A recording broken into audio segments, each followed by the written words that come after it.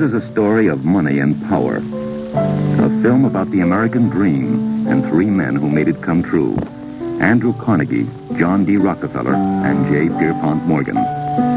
They and others like them took a young nation of farmers and artisans and produced an industrial complex unsurpassed on the face of the earth. What were they like, these men whose lives were to have such a profound effect on their fellow man?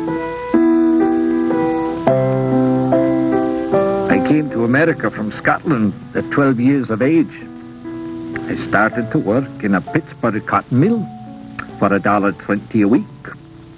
By the time I was 40, I was making $300,000 a week. Is it any wonder I consider America the greatest country in the world?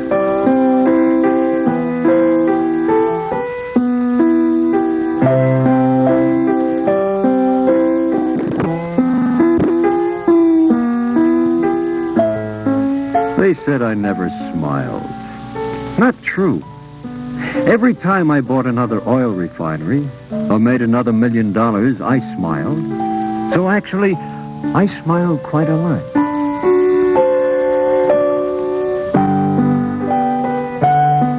I never thought of myself as handsome. I was fat and had a large bulbous nose that was afflicted with a skin condition. Still, I was popular with the ladies. Perhaps it was partly my wealth. I was to die leaving a personal fortune of $68 million. Andrew Carnegie, John D. Rockefeller, J. Pierpont Morgan. Three of the country's first and biggest of a new breed of American, the big businessman.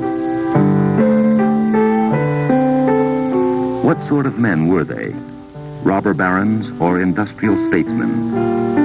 Whatever they were colorful and the subject of many an article, editorial, and cartoon. One humorist who wrote about them constantly was Finley Peter Dunne, the creator of fiction's first Irish-American bartender, Mr. Dooley. J. Pierpont Morgan, Andrew Carnegie, and John D. Rockefeller. Rockefeller. Funny thing is how everybody is saying they typify the American success story, from rags to riches. Well, that's all I think it is, a story. And if all the facts be known, rags to riches is the exception rather than the rule. In America, no matter what they say, it's easier to go from riches to riches than it is from rags to riches. Before the Civil War, there was much manufacturing, but the enterprises were generally family-owned and operated. You got your furniture from the local cabinet maker, your shoes from the neighborhood shoemaker, and your meat from the local butcher. All of this was to change with the war.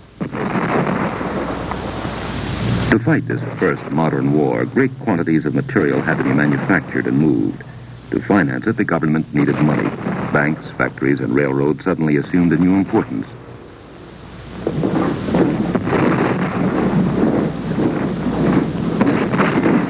As in all wars, there were those who died and those who made fortunes. Among the latter was young Morgan. He purchased hundreds of cases of carbines declared defective by the government at $3.50 apiece, and then sold them directly to General Fremont for $22. Not a bad profit. And anyway, they weren't that defective. All they did was blow off the thumb of the soldier firing them, and that only occasionally.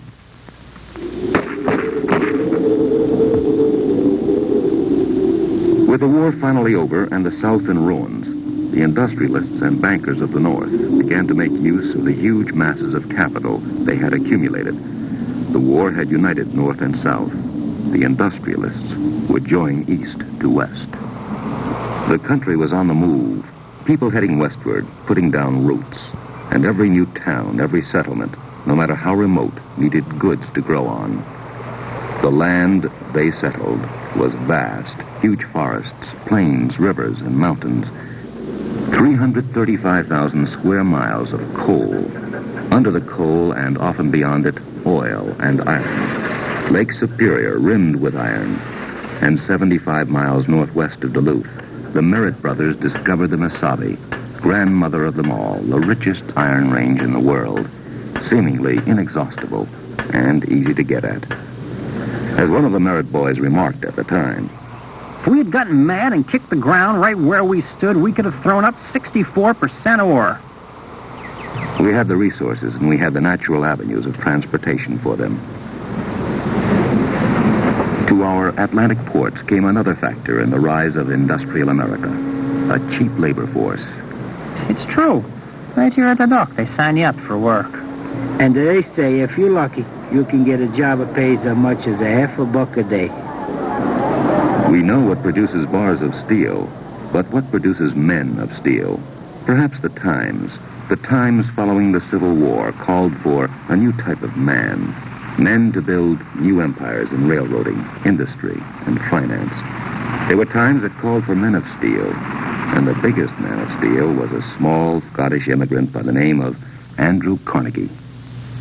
His intelligence, industry, and charm were to take him in a few short years from working a bobbin in a cotton mill for $1.20 a week to supervising a telegraph office to running the Pennsylvania Railroad. Instead of spending the money he earned, Carnegie preferred to invest it. By the age of 30, he had an annual income of $50,000 from shrewd investments. And when he came across the Bessemer process for converting iron into steel, he built on the banks of the Monongahela the greatest steel plant in the country. Soon it was turning out more Bessemer steel than all of the other American mills combined, bringing the public better steel at lower prices. Carnegie was understandably proud of his achievement. 2 pounds of ironstone mined upon Lake Superior and transported 900 miles to Pittsburgh. 1 pound and 1/2 of coal mined and manufactured into coke and transported to Pittsburgh. 1/2 pound of lime mined and transported to Pittsburgh. And these 4 pounds of material manufactured into 1 pound of steel, for which the customer pays 1 cent. The Iron Crown has been placed on the brow of Pennsylvania. Year by year, Carnegie's steel empire grew. New mills, a fleet of Great Lakes steamers, a port town on Lake Erie, a connecting railroad. It was an empire, but it wasn't big just for the sake of bigness. New technological processes demanded new methods of manufacturing in all industries.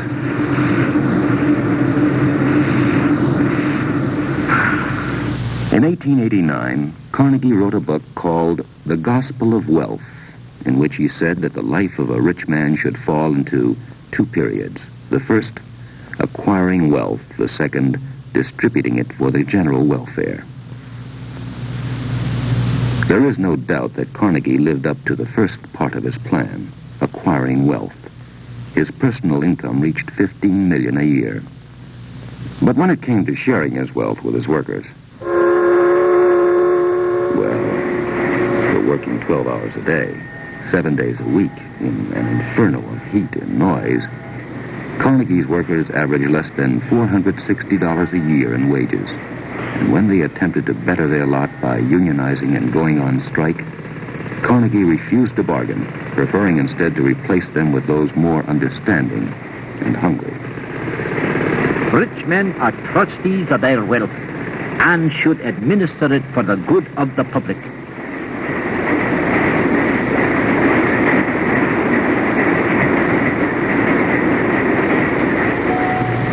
Hard with his workers, he was generous to others. For music lovers, he built Carnegie Hall in New York. For scientific research, Carnegie Institute of Technology in Pittsburgh. For those interested in stopping war, he founded the Carnegie Endowment for International Peace.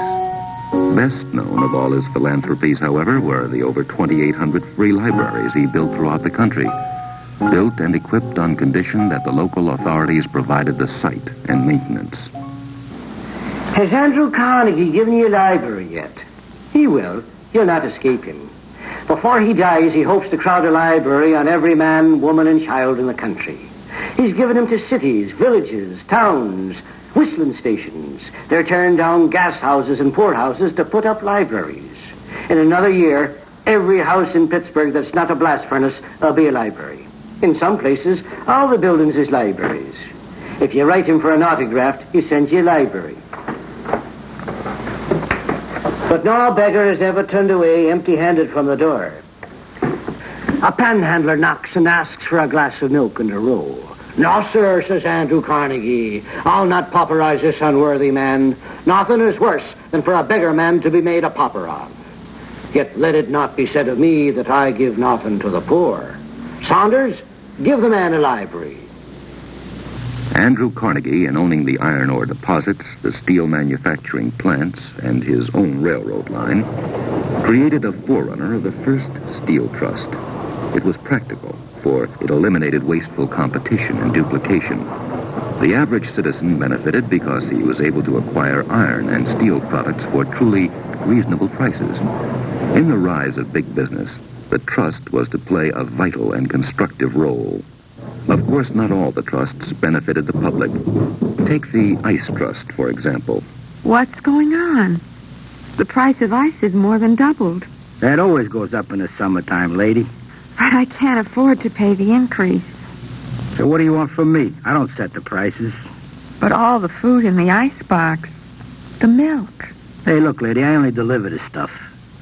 Thousands living in the slums had to do without ice.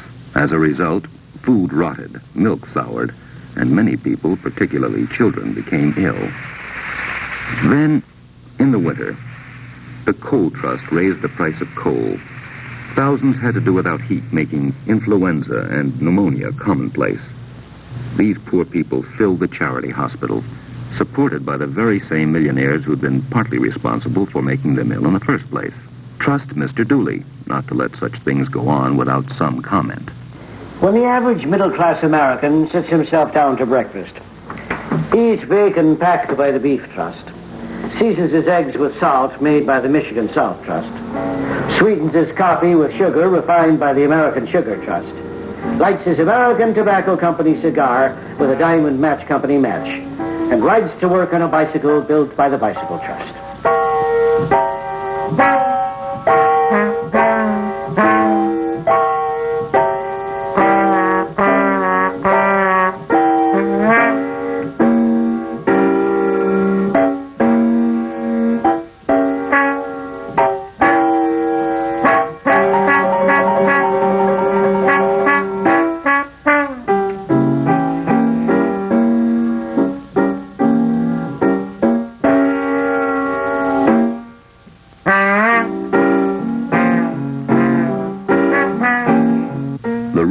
Exempt from the influence of the trusts, though when they sat down to eat, they could be counted on not to worry unduly.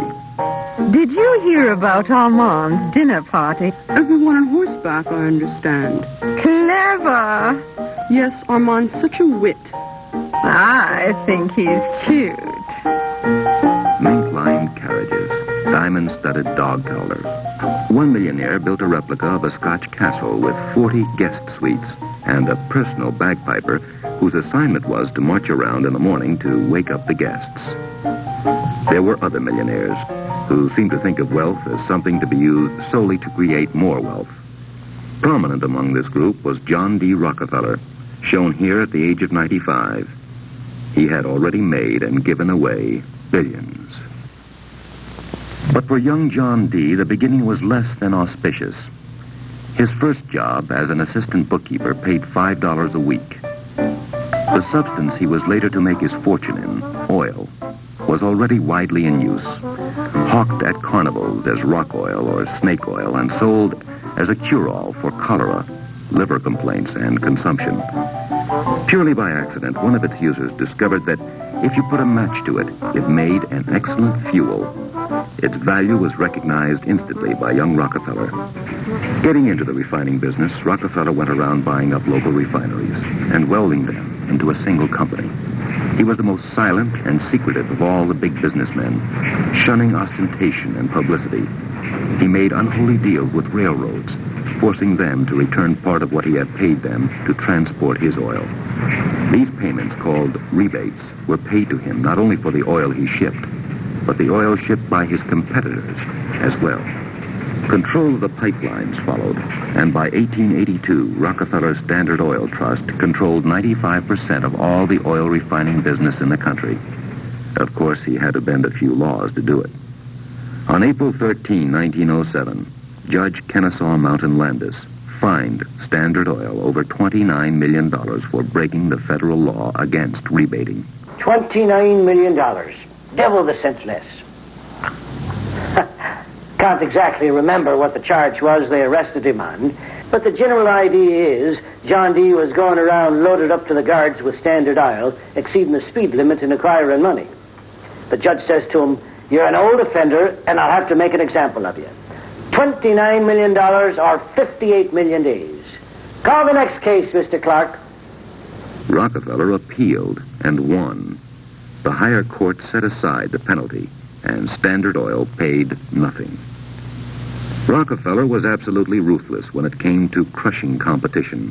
He bought out, froze out, and some say even bombed out all who stood in his way. On more than one occasion, the oil fields of competitors who would not yield to him were rocked by mysterious explosions. In response to charges of utter ruthlessness, Rockefeller replied, "The American beauty rose can be produced in the splendor and fragrance which bring cheer to its beholder only by sacrificing the early buds which grow up around it. This is not an evil tendency in business. It is merely the working out of a law of nature and a law of God." In 1889, the Supreme Court of Ohio held Standard Oil to be in violation of the Sherman Antitrust Act. Rockefeller replaced it with a holding device, Standard Oil of New Jersey. By the time the United States Supreme Court declared that to be illegal in 1911, Rockefeller had retired from business and decided to devote his time to philanthropy. To the University of Chicago, he gave $35 million. Other millions went to the Baptist Church, the YMCA, and since he was personally opposed to drinking, smoking, and other vices, the Anti-Saloon League. The money pumped from these wells through Rockefeller's philanthropic pipelines totaled over $500 million. As big business developed, it entered a new phase, a shift from industrial to finance capitalism. Wall Street began to exercise increasingly greater influence over all business activity. No banker was more influential in this new phase than John Pierpont Morgan. Unlike the humbly born Carnegie and Rockefeller, Morgan was the son of a millionaire banker. But his inherited wealth was nothing compared to the fantastic personal fortune he was to amass. There was still big money to be made in railroads, and it was in railroads that Morgan first displayed his financial genius. He consolidated, merged, and stabilized all of the major railway systems in the East, placing them on a firm financial basis. He then set about becoming the Wizard of Wall Street. When criticized for bringing about the financial ruin of many a competitor, he replied, "I am not in Wall Street for my health." Railroads, steamship lines, manufacturing, and mining companies, Morgan financed and controlled them all. No profit-making venture seemed remote from his grasp. Pierpont Morgan calls in one of his office boys, the president of a national bank, and he says, "James," says he, "take some change out of the damper and run out and buy Europe for me. I intend to reorganize it and put it on a paying basis," he says. "And call the Sultan, the Tsar, and the Emperor William, and tell them we won't be needing their services after next week," he says. "Give them a year's salary in advance," he says. "And oh, James, that bookkeeper near the door doesn't seem to be doing much these days. You better put him in charge of the continent." Morgan's greatest business coup began as a discussion in his library and ended on a golf course. When it was over, he, not Carnegie, owned United States Steel. Mr. Carnegie, I hope you find these terms acceptable. $225,639,000 for all the bonds and stocks of the company. A payment of $400 million to be later increased by the addition of extra common stock for your partners. I accept. The deal consummated, it occurred to Morgan that he and Carnegie had not met for some time. He telephoned the Scotsman. Mr. Carnegie, I would like to see you. Why don't you come to visit me at my office at 23 Wall Street? Mr. Morgan, since the distance from Wall Street to 51st Street is no greater than the distance from 51st Street to Wall Street, and since I am your senior, I respectfully suggested you come to see me. Morgan agreed. Mr. Carnegie, I want to congratulate you on being the richest man in the world. I made one mistake, Pierpont, when I sold out to you. I should have asked you for 100 million more. Well, you would have got it if you had. In 1895, the wealth controlled by Morgan was so vast that he was able to lend the United States government $62 million in gold to restore its low reserve to a safe $100 million. At the height of his fortune, the assets controlled by Morgan were in excess of $11 billion. Quite an accomplishment for a man whose two major interests outside of business were collecting art treasures and playing solitaire.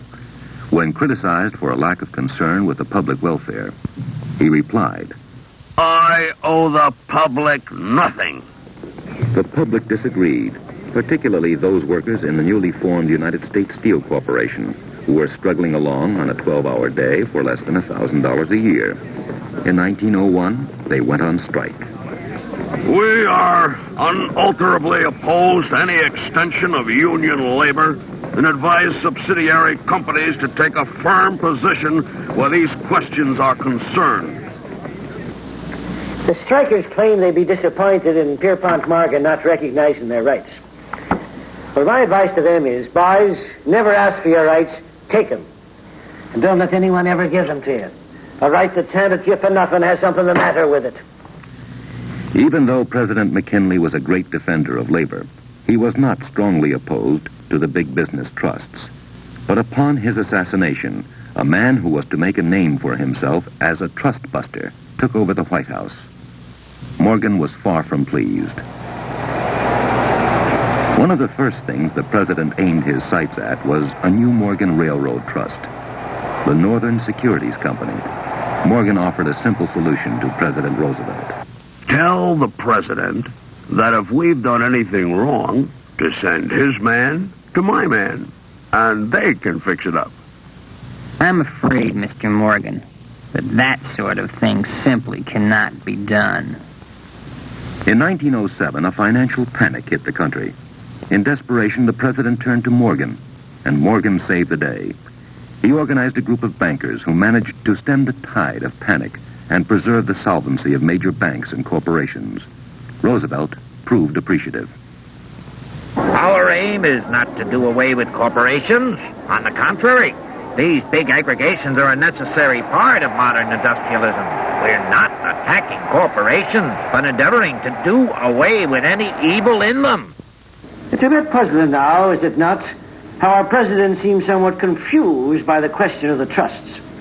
He seems to be saying the trusts are hideous monsters built up by the enlightened enterprise of the men who have done so much to advance progress in our beloved country. On the one hand, I would stamp them out underfoot. On the other hand, not so fast. John Dee's comment was brief and to the point. The combination is here to stay. Towards the public at large, Morgan was contemptuous.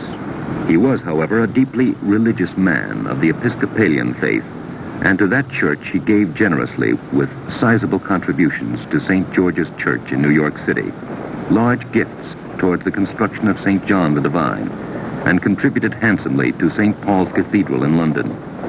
In addition to his religious contributions, he donated many priceless art treasures to the Metropolitan Museum, the American Museum of Natural History, and the Metropolitan Opera. We have seen a pattern emerge that is not untrue of most of the early industrial titans. A rise from humble beginnings to great personal wealth, a seemingly ruthless disregard for what we now consider good business practices, and a desire in later years to use their great wealth for the public welfare. What effect did all of this have on the country? It changed it completely. Products that now roll endlessly from assembly lines into the American home are a direct result of this early desire for bigness. The industrialists may have been ruthless, but one thing is certain. They were inevitable products of their times. They had the vision to put all of the elements together. The influx of new immigrant labor, great untapped natural resources, and emerging production technology and new worldwide markets.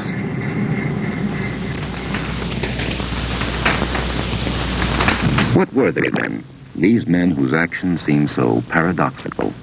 Reckless adventurers? Of daring and imagination who made the American dream come true. Robber barons or industrial statesmen? You decide.